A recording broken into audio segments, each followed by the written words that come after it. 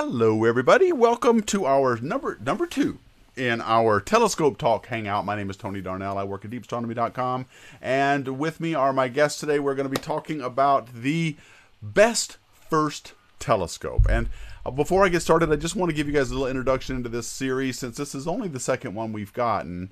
We've gotten into where the goal of this Hangout series is to try and give you a resource for getting introduced into the wonderful hobby of amateur astronomy. It is a great hobby, but it can also be very expensive if you like all hobbies can. I mean, really, I knew a guy who was into model trains and spent more than I think I made in a year on model trains. So, hobbies can be quite expensive, but they don't have to be.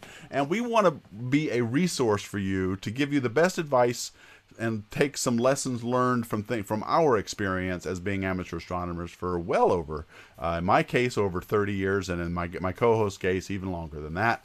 So we're going to hopefully give you guys a decent introduction into the wonderful hobby of amateur astronomy, and we're going to take it in bites.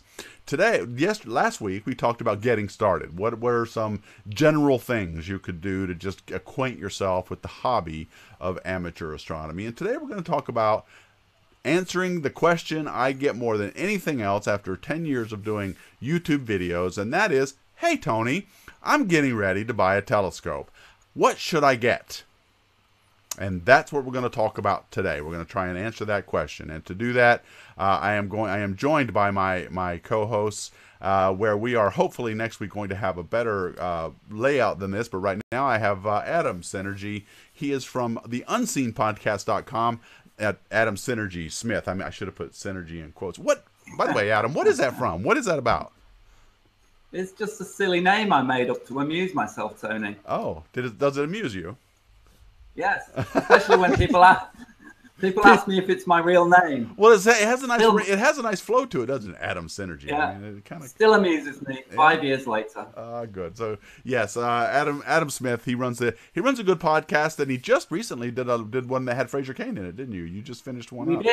We did. Available for download at all good podcasting places. Now you are taking hiatus from that until September, right? Yeah, we are now. Okay. Yeah. All right, but definitely check it out, folks. I'm going to join him on one of them, I think, at some point, right, Adam? I'll be on there to talk a little bit and help. See, I've never been on a podcast like that before, so it'll be fun to see. Okay, so also joining me is, and he's got a camera this time, is John Suffill. Now, John, this camera angle is weird, okay? Can you see yourself? Do you see that you've got half of your face in? Okay. So we are getting, I'm going to have to do some adjustments here because that's not all entirely your fault. But let me put this in. Let me get rid of that. And there are some things I can do, I think, if I just pull this out and get rid of some of the cropping, I think I can do a better job of getting you in this frame. I'm doing it all now because I didn't get a chance to do it before, so there we go. We cut out that part. There's John. So there's John Suffill. You guys are both located in the UK, right?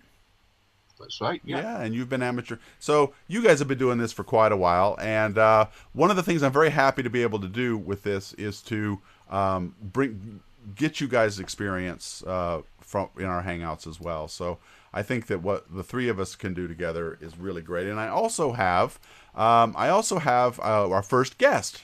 Her name is Helen Reddy, and she Reed. Sorry.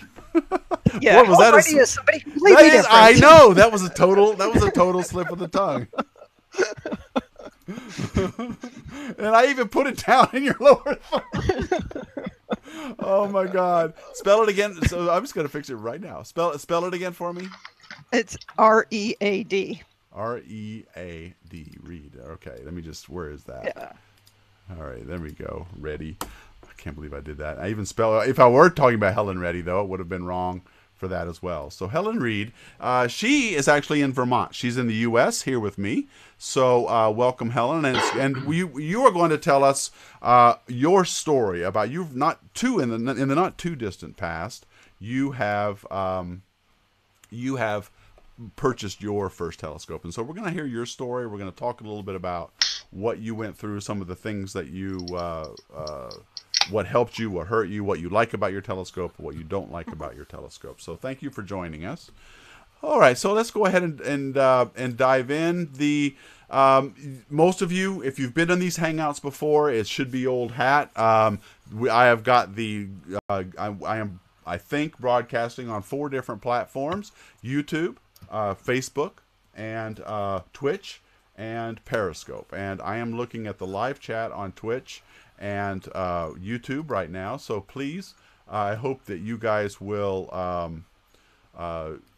ask us questions and interact with us, because we're here for you. I want to be able to answer your questions once and for all that I've been getting for 10 years on amateur astronomy. And also, I should point out that if you are watching this after it's live, after we've already put it out, then we're reading the comments. John, Adam, and I are all reading the comments, and we'll try to answer your questions as they come up on the comment section after, if you couldn't watch this live. Okay, guys, so let's see. Telescopes, your first one. We want to try and answer the question, why, what should I buy? I've never been in this before. I don't know what telescope I want. Adam, let me start with you. Should we tell our stories first about our very first telescope and then go into that question? What do you think? Yeah, if you can do, Tony. All right. Why don't you, Adam, tell us what you went through? What was your first telescope? Was it the one you wanted? Were you confused by any of it? By any of that stuff? My very first telescope was a child's telescope. The kind of thing that you buy in a supermarket that I would definitely recommend people do not buy, because it was a complete piece of rubbish. Are you talking about just any telescope in any department store? Well, no. You can get some good telescopes now in department stores, but generally the small ones that come in a box that say high magnification, and it's just... That's a big red flag, isn't it? We talked about that a little bit last week. Yeah. Okay, but you bought a department store telescope. Did you like it very much? I didn't buy it. I was given it. I would never buy such a thing. Sorry, I meant that you were given it. So, okay. I was given it as a child, and I tried and tried and tried to look at things in the night sky with it, and it didn't work. So if you do want to buy a telescope, you're going to have to spend a reasonable amount of money. I'm not talking about thousands of dollars or thousands of pounds, but you're going to have to make a fairly significant investment in something that's got decent optics. I agree with that a lot, and we're going to talk about a price point, a good price point here in a bit. But John, tell us your story. What was your first scope like? Well, it sounds pretty much the same as Tony's. It was a toy, basically, with a tabletop tripod and a mount that was made out of, well, some people here call it shit iron. It was loose in the mount continuously, so tightened it up more, and the mount broke. It snapped in two. But I took it. Looking out my bedroom window one night, looking at bright stars, and one of these stars was Saturn. This turned out to be Saturn, and it was good enough just to make out the rings. And well, that kind of really helps get me interested in the game. So even though it wasn't the best quality, you were able to see something with it. Yes, okay. Yeah, and as Adam said, it's something that I would not suggest anybody buy. Right, and that's, I mean, nowadays. We can't really help that. If you're, a lot of people mean well, they want to buy a gift, they know you're scientifically precocious and that you might enjoy a telescope, and so they go out and they buy one without really knowing what it is they're getting. So it's there's really not a whole lot you can do about that. But if you did have your own, well, you might even get a chance here using this advice that you learned here today to talk about saying specifically, if you want to get me a telescope, here's what I'd like to get, and here's about what you could expect to pay. So you guys' experiences wasn't that great, it sounds like. I mean, John, you were able to salvage it by still being able to get something seen, but Oh yeah. yeah. So you at least got something out of it. My first experience with the telescope, as I mentioned last week, was I didn't have to buy it. I couldn't afford to buy one, and when I was a teenager, I always wanted one, but my family never had enough money to buy one. And so when I was in high school, my science teacher had a bunch in the after school program of the planetarium where I worked, and one of them was a Criterion or a 6-inch Newtonian that I got to use, and it was very low power, very simple to use, and I learned to view things in that telescope. So I had a really great experience, and I went from that telescope to many, many, many more. But that was my first telescope experience, and I didn't buy one until I actually started working in a telescope store in Boulder, Colorado in the early 1980s, and that's when I actually started buying telescopes like crazy. And the telescopes I bought came from people who didn't know what they were buying and would end up buying something really expensive that they didn't know how to use, and they would end up returning it because it was too complicated. So I would buy it back at a pretty decent price. So I know that sounds a little I don't want to say unscrupulous, because we were up front about what they were buying. It's just that they wouldn't listen to the advice and got something they didn't really want and brought it back anyway. So I got a lot of good telescope deals as a result of that. So my first experience was pretty good. But if you, and I'm going to have you guys chime in here, how would you answer the question, what telescope should I buy? How would you guys, if somebody approached you, Adam, I'll start with you. If somebody approached you, what would you say to them in answer to that question? I would ask, what do you want to look at? That's right. And they say, I want to look at everything. I want to look at stars and planets and galaxies. I want to look at all of it. Yeah. Well, there are different kinds of telescopes, and different telescopes are better at looking at different things. You can get some really good refractor telescopes that are good at looking at the moon, looking at the planets in the solar system. But if you want to look at deep sky images, very faint objects like planetary nebula, things like that, you need a bigger reflector telescope. You need... Go on. I just wanted, you brought up the one point I wanted to talk about just a little bit, and that is, that's not an easy question to answer. There is no, let me start by saying this up top. There is no such thing as a perfect telescope for everything. No one telescope is going to give you great views of everything. So you need to prioritize. Would you agree, Adam and John? Oh, totally. Yeah, definitely. Yeah. Okay, so and the reason we're going to go into this when we talk about refractors versus reflectors next week, but no single telescope is ever going to be the end all and be all of everything you ever want to do. You're going to have to decide what's most important. So my response back would be, well, okay, you have to pick. You can't view everything with one telescope.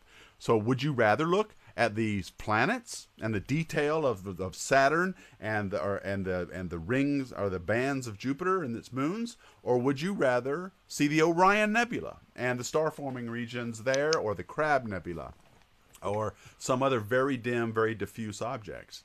And I would make them answer that question. So before you buy any telescope, I would ask your first one, and you're only buying one, then what would you like to most see with it? Is there anything else you guys would do if someone approached you with that question? John, what about you? Yeah, I agree. No one telescope will do everything perfectly. If you want to look at the moon, then any telescope will give you good images of the moon, whether it's a refractor or reflector. That's true. The moon is really good, no matter what. In fact, we'll talk about the special ways to look at the moon in just a minute. But the Raptor 712 on Twitch is commenting, first scope I had was a Celestron Astromaster 130. We're going to talk about some of these different ones here in just a sec, but that's a good scope. That's a good scope, Raptor. So thanks for watching on Twitch. So in addition to not having the a satisfactory answer to I want to see everything, since you have to choose, guys, let me get your opinion on this. And Helen, I'm gonna get you in on this in just a quick second because I want you to tell your story. But I want to get some groundwork laid here for this one question. Which do you feel, if a person doesn't know, they just say, I want to see everything. I want to see planets, stars, nebulae, galaxies. They don't really know. Would you kind of pick for them? What do you think they would get the most out of as a beginner? Which of these objects do you think they would get more out of looking at the planets, or do you think they would enjoy the deep sky views of a wide field telescope? What do you guys? What's your hunch? Which would you advise someone to get into first? Planets are a lot easier to image. It's a lot easier to start off in the solar system. Deep sky imaging is more difficult. So you'd say the planets, then getting them started on that. What about you, John? Well, there's only a small number of planets to choose from, really. You can go up to Saturn. After that, it's getting a bit tricky. But the number of deep sky objects, there's hundreds. But Charles Messier discovered 110. About 100. And others have been added to his catalogue later. Right. And there's lots more out there. That's right. So okay. But I kind of agree with Adam in one sense that the planets. I love being the person who sets up a telescope and look at that. It's amazing. You can see the actual rings, and it looks just like they see in the picture books, right? That's another point that I want to caution you against. Don't expect, when you look through the eyepiece for a very first time, that you're going to see those things you see from the Hubble Space Telescope webpage or Keck Observatory or any of that stuff. Those are images that were painstakingly put together with a lot of complicated equipment. You're not going to see that. You're going to see tiny dots, you're going to see smudges of color, and you're going to see little tiny bands around planets. I mean, that's about it. Am I right, guys? Yep. Yep. And if you're looking at deep sky objects, you're not even going to see color. It's just going to be little grey smudges. You can see green a little bit in Orion sometimes. You can see some greenish hue, but it has to be pretty dark to see that. Yeah. All right. Okay, so our guest today is Helen Reed, and she is an amateur astronomer from the United States, and she has recently purchased her very first telescope. And so, Helen, I wonder if you could tell us a little bit about your story, what your challenges were, what your thought processes were, and what you finally decided on. Yeah, so it's technically my second telescope because I also had a little one that was given to me when I was a kid that was really hard to see anything with, and that was just put away in a box and never really used again because, it was one of those like Adam and John were talking about. So I started watching actually when Fraser Cain was doing the virtual star parties. I started watching those, and that's really what got me interested in getting a decent grown-up telescope. And it took me a while to really kind of figure out what to get because it does seem kind of overwhelming if you just think of all the different kinds of telescopes and what are you going to get. I think they at one point might have done a hangout talking about first telescopes that helped a lot. And so what I ended up getting was, just a very simple telescope that I think is really a good beginning telescope. Not too expensive, simple to use. It's an 8-inch Dobsonian that you just there's nothing computerized. It doesn't need batteries or anything. You just wheel it out and you just point it at what you want to look at, and you physically grab it by the tube and you turn it or you tilt it until you line up what you're looking at.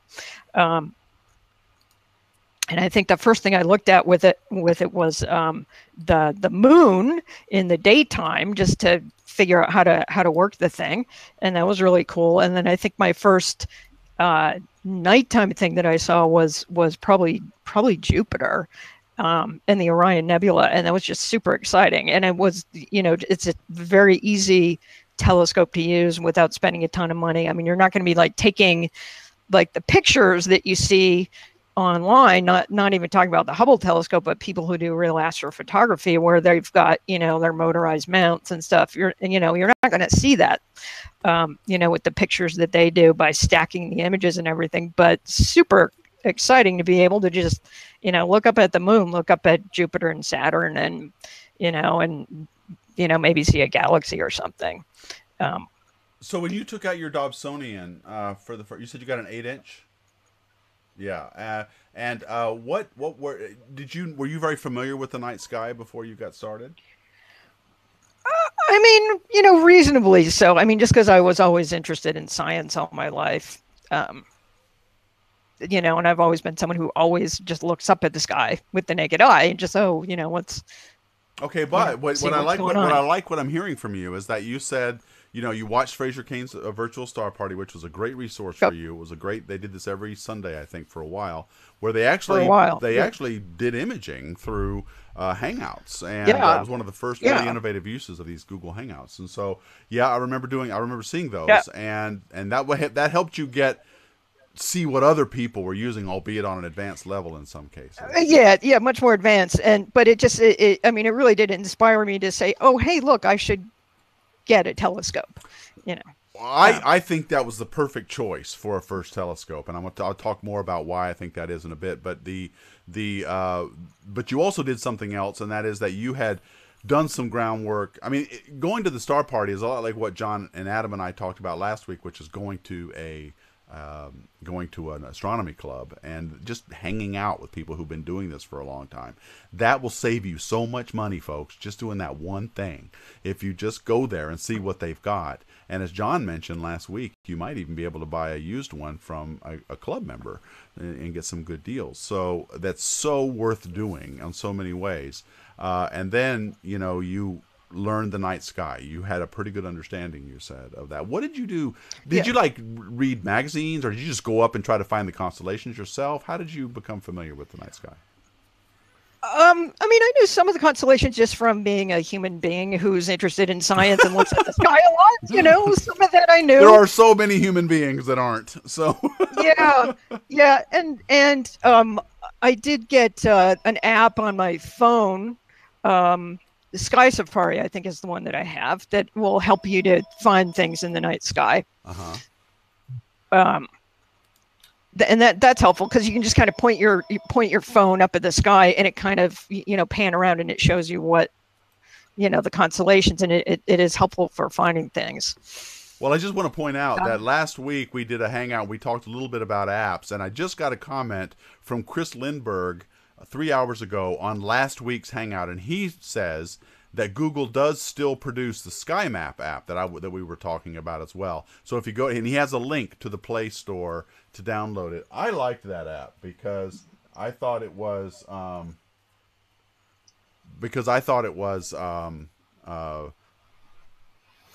one of the easiest to use, and I could just hold it up and you could see what it was. So these apps are really good. And we're going to do a whole hangout on apps, folks, but that's another good way to get introduced into the night sky. What eyepieces came with your telescope, Helen? It came with two eyepieces. It came with it'll take a 2-inch eyepiece or 1 1/4 inch, and so it came with a 28 millimeter 2-inch diameter eyepiece and 1 1/4 inch 10 millimeter, so which is a little bit higher powered, but smaller field. Okay. Do you have a photo you can share, Helen? Yeah. Okay, great. So let me make you full screen. Get rid of that. Yeah. So there it is. Can you guys see that? No. No. We're still looking at you. Still looking at me. Oh, I see. Okay. Ah, there's me. Ah, there it is. Okay. Yes. There it is. Okay. And I see you got it from Orion. Yeah.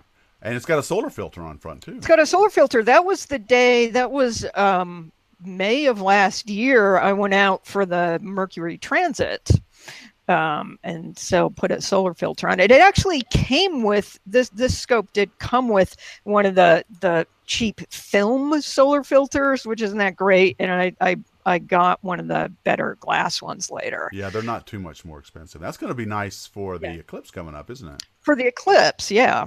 And so you can see I've got on it there, I've got the big 28 millimeter, 2-inch diameter eyepiece on it. I've also got, well, you can see, and here's me freezing. It was a freezing cold day, despite being May, and I was just freezing. And you can see the buds coming out on the trees, and I'm in my winter coat. But, that's all part of it, folks. Get ready to get your warmies on. Get your warmies on.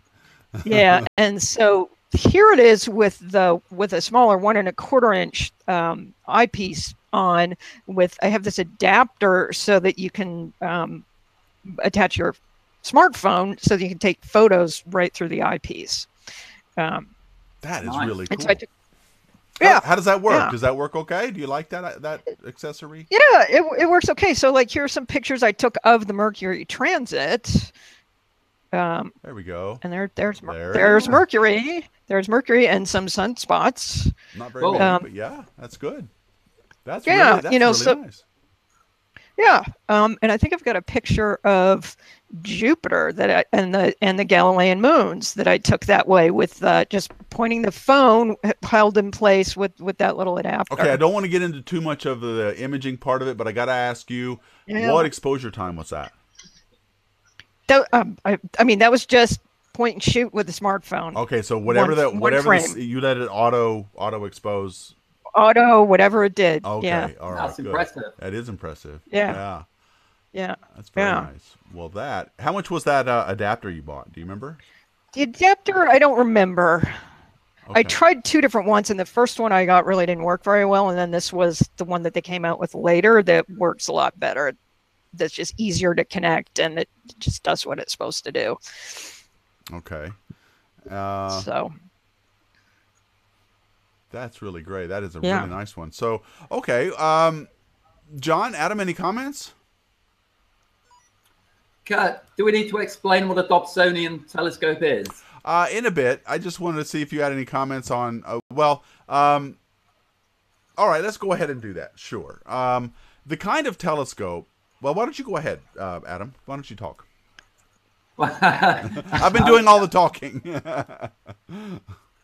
So a Dobson telescope, a Dobson is basically a mount. It's not the actual telescope, the tube. It refers to the type of mount. It's a relatively cheap, inexpensive, modern type of mount. Technically, it's an alt-azimuth mount. Alt means altitude. You can move the telescope up or across, depending on where you want it, relative to the horizon. Nowadays, I mean, John will tell you there's no such thing as a Dobsonian telescope, and he's right, there isn't. But a lot of people use the term to refer to inexpensive telescopes where you have a light mirror, because the mirror doesn't weigh a lot. It's basically an inexpensive way of mounting a telescope. John, you want to add any comments to that? Well, no, I mean, Adam said it. To my mind, there's no such thing as a Dobsonian telescope, and to call them Dobsonians, really, it just confuses people, especially when they say, "Oh, all Newtonians need collimation." Yeah. I said, "Oh, this isn't a Newtonian; it's a Dobsonian." So then we had to, that happened at an astronomy club meeting a couple of months back, and to tell you the truth, the bloke looked a bit put out when we explained to him it's not a Dobsonian, it's a Newtonian. So it's a Newtonian telescope, optical tube on a Dobsonian mount. And the reason we're talking about Dobsonian mounts, and I would wager that the reason Helen bought one of these is the reason is very simple. We're going to talk. I want to move now into some of the properties of a good first telescope, and the Dobsonian meets almost all of them. First of all, to my mind, and you guys chime in, Adam, and well, all three of you. Anybody wants to say anything, by all means, just do it. I think you should not spend more than $500 on your very first telescope. And the reason I say that is that you don't know yet if you're going to like it. You don't know yet if this is a hobby that you're going to want to stick to, that you're going to want to go outside with on a regular basis and make the purchase of something more expensive worthwhile. These are all things you need to learn yet. And if you spend too much on your very first telescope and then you don't like it, then it just leaves a bad taste in your mouth. You end up hating amateur astronomy. You talk crap about telescopes. But if you just spend what you can afford, and there's in the range on that, as I'll show you with this particular website that I've been showing you, is not that bad. $250 to $500 will buy you an outstanding first telescope that you will use for years to come. Now, what do you guys think of that statement? John? I agree, Tony. Yeah. Yeah, Helen. Yeah. Yeah. Would you agree with that also? Yeah, absolutely. Okay, so cheap. It should be less than $500, and Dobsonians meet the bill. But it should have as good of optics as you can afford for that amount. And again, Dobsonians tend to meet the bill. Why? Because they're mounted on a Newtonian design reflector telescope. That means they've got mirrors. It is easier and cheaper to make a high quality mirror than it is to make a high quality lens that is big. And so mirrors tend to be a heck of a lot cheaper. You only have to worry about one surface of the mirror being pristine, where on the piece of glass. Where in a refractor, it all has to. And we're going to talk about that next time. But in the case of a Dobsonian reflector telescope, you can get excellent quality optics for reasonable price. I mean, I don't know. And John and Adam, you tell me what you guys use in the UK. I have been showing this website, which is telescope.com. Now, I trust them. I've bought things from them before, and their prices are very well,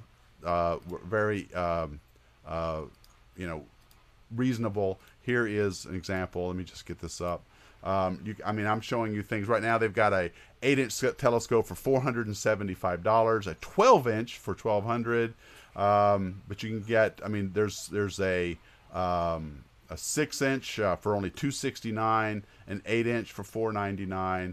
So these are all upper. These are there's a 4.5-inch telescope for $239. These are all very reasonable, and they're a really good quality. That's what Helen bought. Helen bought one of these, right, Helen? Yeah. Right. Yeah, I got one of those. Right, and so go ahead, Adam. I kind of see Dobsonian type telescopes as the equivalent of a point and click camera. They're very easy to set up, very easy to use. Yes, and that brings us to I think the second quality of a good telescope, which is it has to be easy to use. One look, and you need to know how to use it, right, guys? I mean, you don't want to spend a lot of time with a complicated thing you've never used before. It just gets too frustrating. So then again, and Dobsonians meet that bill. They were designed to be simple to use by John Dobson. And so that's the second property. It needs to be easy to use. John, any comment? And well, in astronomy, when you're talking telescopes, aperture is king. Okay, what do you mean by what do you mean by aperture? The size of the front lens or the mirror on a Newtonian reflector. Right. So that would be the third property of a good beginning telescope. You want to get as much aperture as you can afford. And that's right. Yeah. For $500, I think you can get up to about an 8-inch reasonably well. Would you agree, John? Yeah. And I don't know the places in America. Well, okay, let's talk about the UK, because we have people watching in the UK. Give us a good source for where you would buy something. I'm just trying to bring up, is it screen share? So while he's getting that up, let me just say that from the UK. Well, I'll just... So I use telescope.com. That's Orion Telescopes. That's a good... Astronomics is another good one. They're in Texas, I think. I'm just trying to bring up, is it screen share? So while he's getting that up, let me just say that the aperture of a telescope, you want it to be as big as possible because you want it to collect as much light as possible. The bigger the mirror, the brighter the image is going to be in the eyepiece. Now, Helen bought a telescope that had a 2-inch eyepiece, and it came with it. Eyepieces are the things that you actually look through and you focus. Those come in generally 2 sizes in the U.S., 1.25" and 2-inch. A 2-inch eyepiece are generally much more expensive. They're like a miniature refracting telescope, actually. So they can be quite expensive. But and we'll have a whole hangout on eyepieces. But the ones that come with it, generally with these scopes, are plenty to get started with. You don't got to worry about eyepieces. What was the size of the ones that you had again, Helen? Were they, you said 20 millimeter, and what was the other? So it was the 2-inch one, I think, is 28 millimeter, and it came with a 1.25 inch that's 10 millimeter. Okay, now those millimeters and eyepieces will relate to magnification, and the way that you tell what magnification you're operating at is you divide that number, 28 millimeters in the case of one of her eyepieces, into the focal length of the telescope in millimeters, and that'll tell you the magnification. So if it's a 200 millimeter focal length telescope with a 20 millimeter eyepiece, that's a power of 10 magnification. It's just because I could do that in my head. Okay. So John, are you looking up something?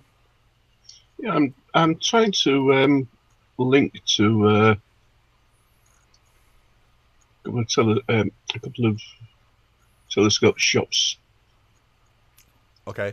Well, I'm going to read some comments here. Galaxia goes, my first telescope I won in a contest. Cheaper is impossible. Okay, you win. You win, Galaxia. Nobody's going to do better than that. Let's see. JB, I just bought a 10-inch Newtonian for $100. Have not regretted it. Just saying the deals are out there, folks, and that is a good point. Craigslist, Gumtree, all kinds of places like that will list. You can get used stuff quite a bit. I sold all of my telescopes except for a few on Craigslist too. So those are you can get good Cloudy deals Skies. Used. What? Is another good Cloudy Skies is a second-hand telescope website. It's pretty good. Ah, good. Okay, in the UK. No, I think it's. Oh, is it everywhere? Oh, okay. All right, that's cool. Cloudy.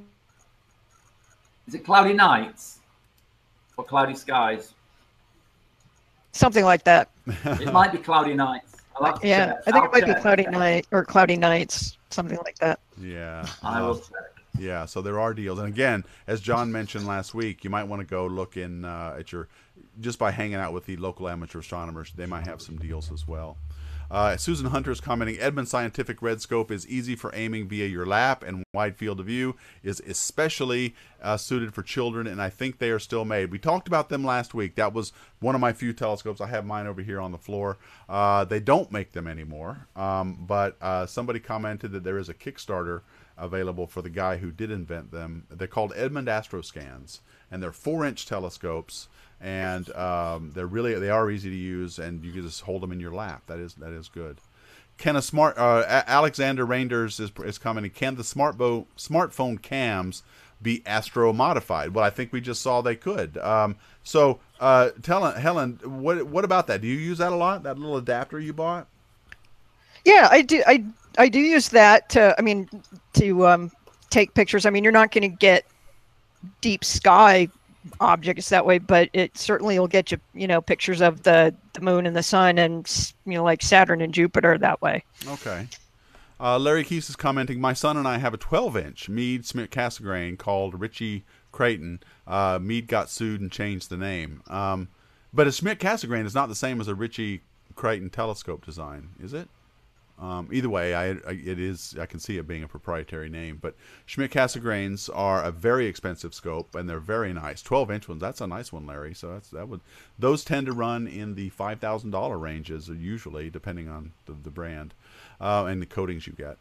Asciano Vitale, my first and only so far telescope was a very old brass one my father inherited from his grandfather. Wow. And I stepped into the Science Museum in New York in 1988. I saw it center stage in a window. Yeah, those brass telescopes are nice. They're also very decorative, and if you get them protected with what do you call it? Those if you protect the brass with a spray, polyurethane spray over it, it won't tarnish either. Larry Keith goes, I have used SkyMap for a long time. That's a good app. That's good. Star Parties are the best test site for what you want to buy. That's true. If you're lucky enough to have any Star Parties near where you live, go to them. That will give you a chance to view through a lot of them. Helen, are there any nearby you in Vermont? I think there is an astronomy club. I have not connected with them at all. Okay, yeah. But I think there is one in the area. What about you, Adam and John? Is there other stuff out there that you can go to in the UK? Star Parties? Yeah, sure. There are lots of astronomy clubs and events in the UK. Some of them are advertised at places like Sky and Telescope magazine. Yeah, that's true. You can find your local astronomy club very easily online. I found mine simply by, typing Cleethorpes Astronomy, which is where I live, and up it came. Okay, George Caldwell. Hi, George. It's good to see you again. My first cheap Celestron reflector which on its own wasn't amazing with the lenses it came with, but once I was able to get some good lenses and filters, it did a great job. Yeah, not really lenses as much as they are eyepieces, and there's a difference, which is the only reason I bring up that distinction. But the eyepieces that come with certain telescopes, I'm surprised the ones with your Celestron weren't very good. Usually they come with a Plössl or some kind of eyepiece like that. Usually they're quite good. A 26 millimeter. Ho Muffin is over on Twitch. Grab and go, I think, is the play for beginners. We grossly underrate ergonomics. That's right. It has to be easy to. Oh, and that would be thing number 4. Are we on the 4th property? It needs to be easy to set up, and not so heavy, right? Would you agree, Adam? We don't want to be lugging out a 80-pound telescope every time we want to use it for the first time. John mentioned aperture. It's a kind of trade-off between everyone wants a big aperture telescope that will give you a good view of very dim, distant objects. Well, big aperture telescopes are heavy. So you need to think about the trade-off between setting up and using a telescope and what you're going to see through it. It's a compromise sometimes. It really is. It always comes down to it. You're always trading off. You're never going to have the perfect all-around experience with every single object that you can think of, whether it be planets or deep sky objects or whatever. So, just one more comment. The only thing, Ho Muffin's commenting twice, I want to just read these. The only thing with Dobbs is if you're in an urban environment, finding stuff can be tricky. Also, collimation scares a lot of people. Okay, 2 things there. Light pollution. Not much you can do about that except go to dark skies, right, guys? Yeah, light pollution is a killer. Yeah, it really is. What are things like in Vermont? You guys have pretty good light skies up there? Well, I mean, I'm out in a fairly rural area, so it's not too bad. It depends where you are. I've heard people complain that it's difficult to look straight up using a Dobsonian mount. Yeah, they can be a little bit weird because you're just rotating around the turntable essentially that way. So the pole or the zenith, which is what that's called, the spot directly above your head, can be difficult. But most of the interesting things are a little bit off-site anyway, so it's not that big of a deal. And then finally, Ho Muffin wants to give a special shout out to the Astronomers Without Borders One Sky. It is one of the great bargains available. Do you guys have any comment on that? Adam's got Astronomers Without Borders is an awesome organization. Yeah. What do they do? I'm not totally familiar with what they do. They promote astronomy around the world without the borders, the artificial borders we create on maps that signify countries. Good. And they have a One Sky telescope, which apparently is good. So there's one recommendation for that. I've not used it, so I can't back up. Okay, so I can't back it up, but I have no reason to think otherwise. So John, do you have any recommendations for us for UK places to get telescopes? Yes, I was trying to bring up a place earlier, but for some reason You can't the share your screen share screen? wouldn't let me. Oh, okay. But it will now. So Oh. I'll just bring this one up. And you see that one? We don't. We just see. Oh, there it goes. Harrison telescopes. Ah, Yeah. good. I bought from these a few times, Okay. and they're very good. And as you can see, telescopes for beginners. Ah, very nice. And what do they show there? Well, Telescopes under 150 pounds. And telescopes Click on over that one. Click on that 150. one. What's on over 150 pounds? Well, let's do under 150 pounds. That's fine. Oh, looks like there's a very Right. Astroscan-y looking thing. Skywatcher Infinity. I like that. That's only 45 pounds. Okay. Skywatchers. First Scope 76. What do you get? Have you guys used those? No, I've not used one, Yeah, I've not got one. and Either. really they're too small. Yeah. Those are 60 millimeter refractors. They'd be very good for looking at planets, but not much else. Very bright. Yeah, very planets bright and the moon, and yeah. 60 millimeter, too small, really. Yeah. There's that Celestron travel scope. I've got that one, a very good scope, 70 quid. It comes with a bag. All telescopes come with eyepieces, and in this case, a tripod. That's important as well. You need a tripod or some way of. Yeah, usually it comes with it. If you're not getting the Dobsonian, they usually come with some kind of tripod. Although I can't vouch for the quality of it for sure. Okay, well, so that's a good resource there. I just want to point out, guys, when we talk about places to buy and brands to buy, we're not getting any money for this. Okay, there's no affiliate links, at least not yet.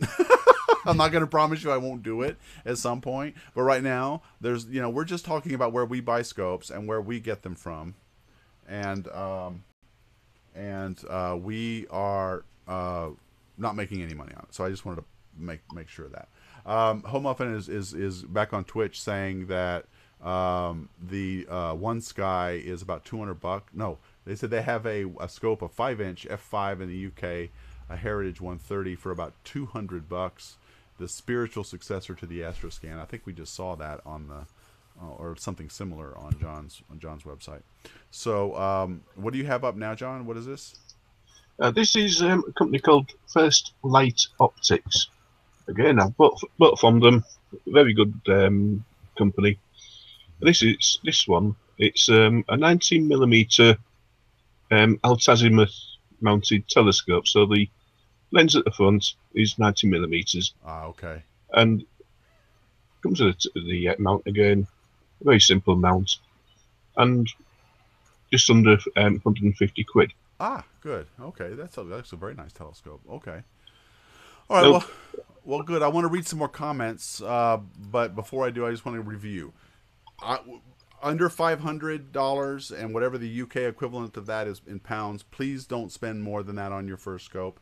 It needs to be one look at it, and you need to be able to understand how it works. Dobsonians are the prime choice for that because they are so simple to use.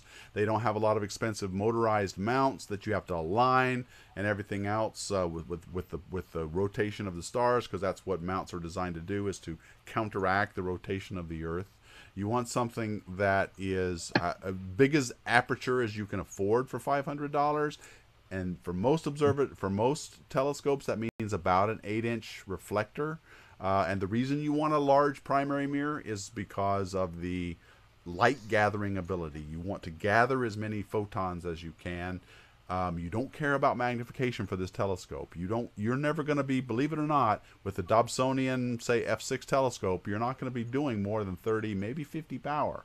So this is not a high magnification thing, nor do you want it to be high magnification. Why? Because you want to see more of the sky. High magnification means you see a tiny, tiny, tiny part of the sky. So which is easier, looking at the sky and trying to find something looking through a straw, or looking through a barrel to try to find something in the night sky? Which is easier? It's that second one. And finally, you want it to be lightweight and easy to set up. You want to be able to just grab it and then set up outside your driveway. Helen, how long does it take you when you decide you want to go observing to actually be outside observing? How long do you think it takes you? 10 minutes. Right. Maybe less. And you're maybe more, less. And you're more likely, aren't you, to go outside when it's easy, Yeah. right? I don't know about you, John, but when I think about going outside, and I've got this huge, I've got to worry about lugging a 70-pound Schmidt Cassegrain outside and polar aligning it, getting all of my cameras connected, and maybe 2 hours later I'm observing. I'm more inclined to just go, you know what? I'm going to stay inside and watch TV. Yes. Especially if it's cold out. If it's cold out, I really got to be talked into it. But unfortunately, the cold nights are also the best observing nights. So, for reasons we will talk about in future Hangouts. You guys have anything you want to add to the properties of a good first telescope that we might have missed? Well, it's where to buy it from. Well, we talked about where to buy it from. Where to not buy it from. Supermarkets, chain stores, catalogue stores. Go to a proper optical store. Okay. One that sells telescopes and binoculars. And also, I don't know if you can see this. It's a Thank you. Yes. a monocular. Oh, a monocular. Yes, that's a half a binocular.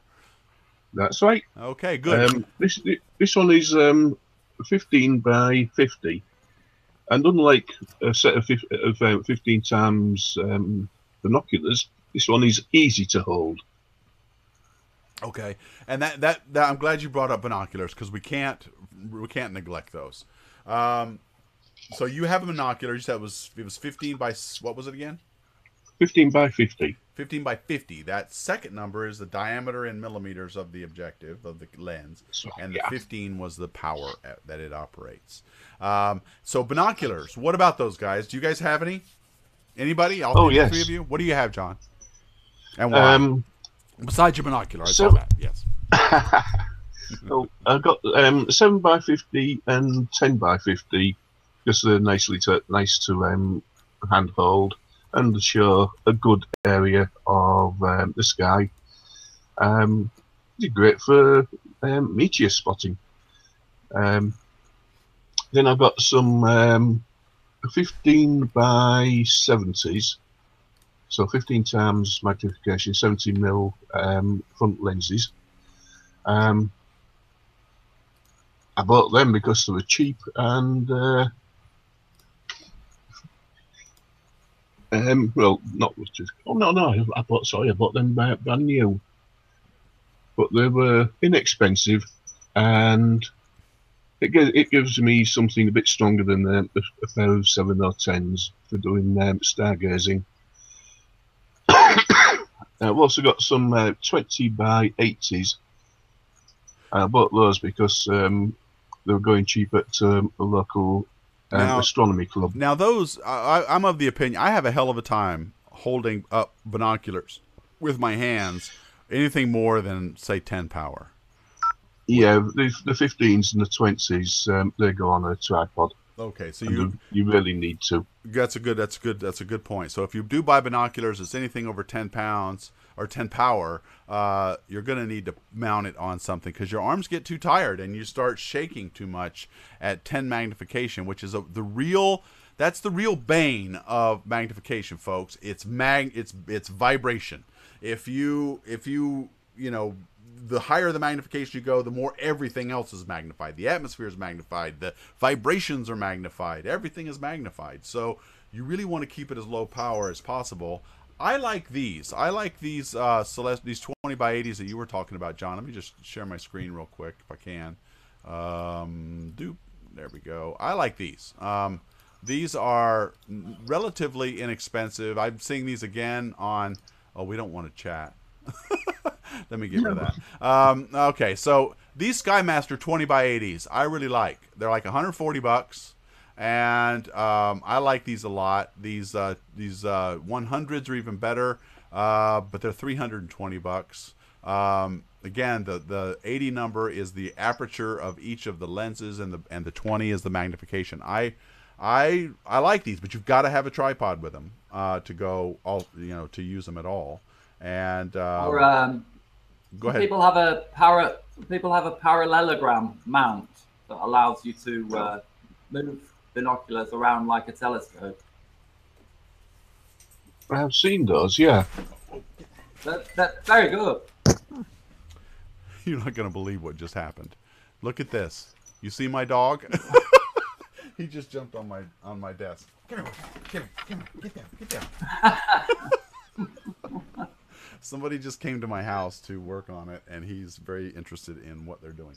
You stay down there.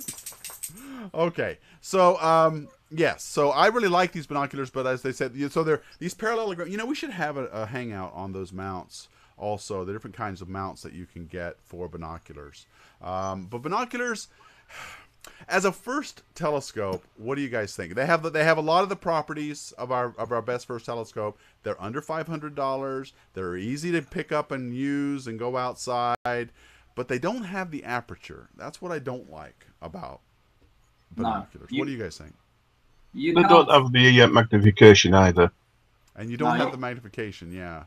So I don't know what you guys. You can't really see deep sky objects with binoculars. They're great for looking at the International Space Station, looking at the moon, and using as for finders. If you have a telescope, binoculars you could use to find stars to help you point your telescope. But they can't compare to a telescope really. Yeah, so I don't know. I mean, yes, you should get those if you can get a good deal on a Lightbridge or on a Orion Dobsonian. Let's say you pay $350 for it or something, and you maybe get a pair of binoculars to keep you under the $500 limit. Go ahead and do that; it'd be good. But you know that I guess I'm going to stick with the Dobsonian, the 8-inch. I think a good 8-inch telescope, whether it's a Dobsonian or a Newtonian mount, as long as it's under $500, I'm going to stick to that because I really think you don't want to spend too much for that. So Raptor 712 is commenting on, we have a 25 by 70 Skymaster, but they need to be used on a tripod as well. Yes, that's a good point. Okay, John, do you want to say something? And then I want Helen to talk. Yeah, with my telescope, the 200mm, and it's not going to let me share again. Never mind. 200mm or 8-inch Newtonian. I'm going to be building a Dobsonian mount for that, just so I can take it out and plonk it on the ground and do some observing. Ah, okay, that's a good idea. Alexander Rangers is commenting, Tony, you don't have to buy new. That's correct. You don't. We've talked about that earlier. Oh, you definitely buy used. Somebody was saying they got an 8-inch telescope for $100. So yes, you can definitely buy used ones out there as well. And David Leapart has got a good point. If you find astronomy is not your bag, a binocular is easier to sell than a telescope. That's true. Most people know what to do with binoculars, although the 20 by 70s may be difficult. You can always take up bird watching with binoculars. That's right. Exactly. And Susan Hunter, somewhere on the internet, are plans for a monopole, aka selfie stick, for a ball mount for binoculars, and the use of strong camera tripod for easy views from your recliner. So there's lots of cool things you can do. Helen, I want to leave this hangout with some with your comments. What would you say to somebody who's looking to buy their very first telescope? Well, I think everything that you've been talking about and the the one that I got, I've been very happy with it. It was simple there was a little bit of assembly when it came, but not too bad. I mean, I had it put together pretty quickly and was able to take it out. And like you say, immediately how to use it. It is like a point and shoot equivalent. So, okay. Yeah. I mean, all right. And do you have any plans to upgrade your repertoire or your inventory? Not in the immediate future. I've gotten some accessories. I may have spent more on accessories than the telescope. I mean, I got the adapter. I've gotten 2 different adapters because the first one didn't really work well, for the phone mount. I've gotten some extra eyepieces. I got a cover to put over the telescope, and all that stuff adds up. Yeah, that's true. So. Well, All right. Well, good for you. All right. Well, I just want to. So we're out of time. I'm going to have to put an end to this. I want to remind everybody that next week is the July 4th holiday here. I will not be available, so we're not going to have a hangout next week. We're going to be meeting again in 2 weeks, where we will discuss the difference between reflectors and refractors. What's the difference? What can you see with each one, and what's so great about one over the other? And why do you got to choose? Why can't you just? Why isn't one telescope going to fit all? So anyway, that'll be next week. So Adam, I just want and then John, you got any final words you want to say? Go on, John. Oh, go on, Adam. I was just going to reiterate what you said about aperture, ease of setup, and what do you want to look at? You know, if you're happy just to look at the moon and the planets, go for a reasonably small, cheap telescope. If you want deep sky objects, you don't have to pay that much more money. But generally, there's a relationship with telescopes between price and quality. The more you pay, the better the optics. So it depends how seriously you plan on getting into it and using it as well. Think about how much opportunity you're going to have to go outside and use it, because you know it can be a serious investment, and I wouldn't want anyone to waste their time spending a few $100 or pounds on a piece of equipment that they're simply not going to use. Having said that, telescopes are fantastic. You know, you can go out and see objects that are millions of light years away across the universe. It's a fantastic hobby, one I can recommend to anyone. Anything to add, John? Oh no, I think Adam's pretty much said it. It's a fascinating hobby, and don't forget, you're not just looking at far distant objects. You're looking far in the past as well. That's right. Because it takes light Yep. a certain amount of time to reach us. Well, the farther something has traveled, the further back in time you're also looking. So that's a good point. All right. Well, we will leave it there. I want to remind and I want to just say that. Oh boy. Okay. Well, I lost the comment I was going to make. So anyway, thank you guys for the great hangout. I want to thank you very much. Next week, we're going to be talking about the week after next, we'll be talking about refractors versus reflectors. We've got a lot of good hangouts coming up in the future. We're going to talk about telescope mounts. We're going to go into imaging, the best eyepieces, what's so great about the different kinds of eyepiece designs, how much should you spend. But the old adage goes that what is the best first telescope you should buy? It's a cliche, but it's true. It's the one that gets used. And all of those properties that we outlined in this hangout will ensure that if you buy one that meets all of those criteria, you will use it. And that's what we want you to do, is to get outside, go into your backyard on a clear, dark night, and keep looking up. Thank you guys for watching. Looking up. We'll see you guys next time. Bye-bye. Bye, everyone. Bye.